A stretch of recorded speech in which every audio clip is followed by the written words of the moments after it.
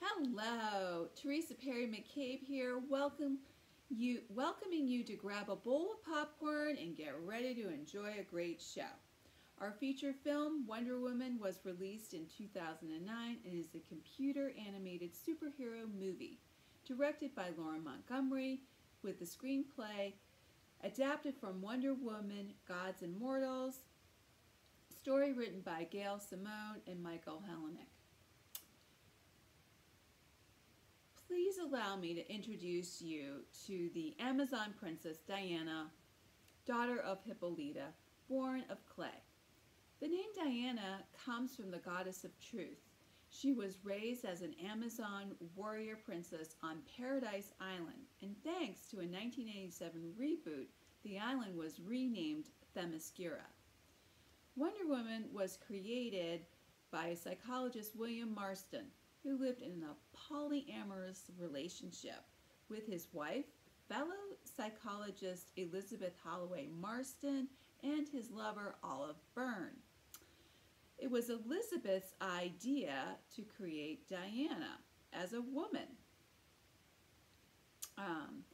Olive wore wrist cuff bracelets, which clearly inspired Wonder Woman's powerful and indestructible bracelets. Wonder Woman was also given the lasso of truth, which was crafted from the Greek gods of smith and metalworking Hephaestus, a tiara that could be used as a sharp boomerang. She was also loving, kind, and caring. William Marston wanted a superhero who would rule not by force, but through love.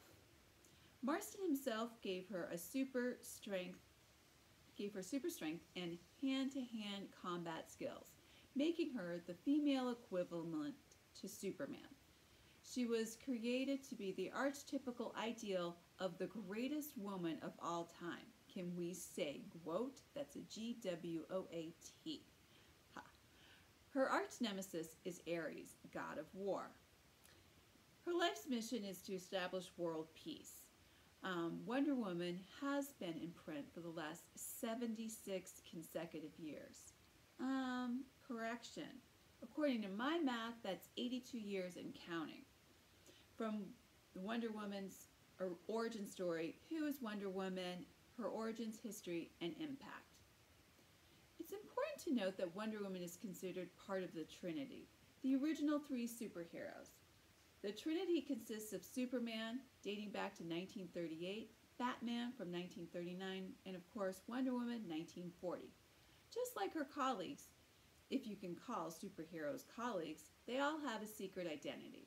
And Wonder Woman's is Diana Prince, referring to masked heroes in the superhero reader.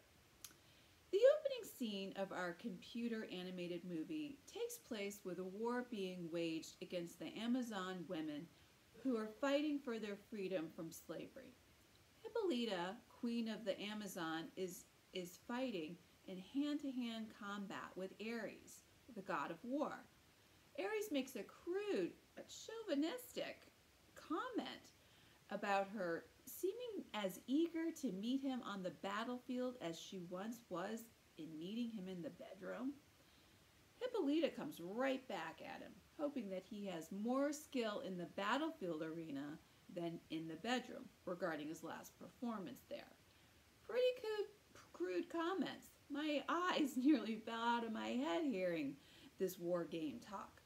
So parents out there, beware that your younger ones may have a few questions and there may be some explaining to be done. Hippolyta and the Amazonian women win their freedom and are given an island, Themyscira, to live in peace and harmony away from the evils, dishonesty, and distrust of man.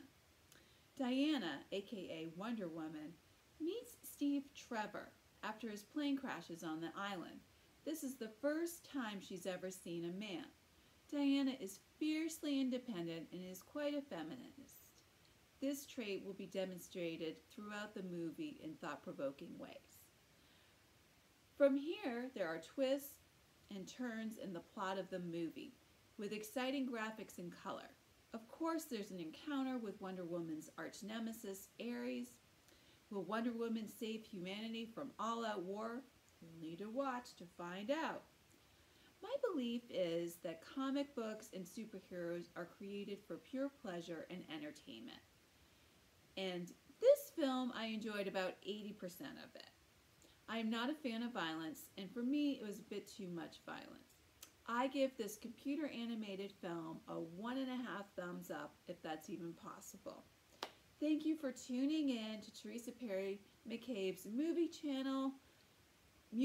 review channel here at Keene State College, posting live from Silver Lake. Stay tuned for some more upcoming summer movie reviews.